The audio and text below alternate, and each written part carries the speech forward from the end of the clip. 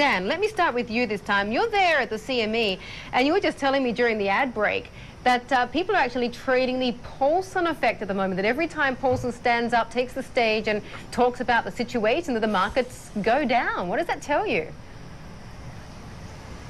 Well, it tells me that they don't feel that confident by his explanation. And it happens when Bernanke does it too, but I tell you, it is like clockwork.